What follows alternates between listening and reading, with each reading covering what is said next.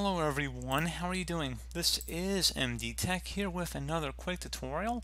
In today's tutorial, I'm going to explain to you guys how to resolve the Black Ops Cold War Twitch error where you're noticing frame drops and it appears to be glitching up pretty often. So this should be a pretty straightforward tutorial, guys, and I'm going to just walk you guys through it. So basically all you want to do is navigate to your account overview and then head over to the account details tab. Once you've selected that, you want to make sure you checkmark the receive news and special offers from Blizzard Entertainment is checkmarked.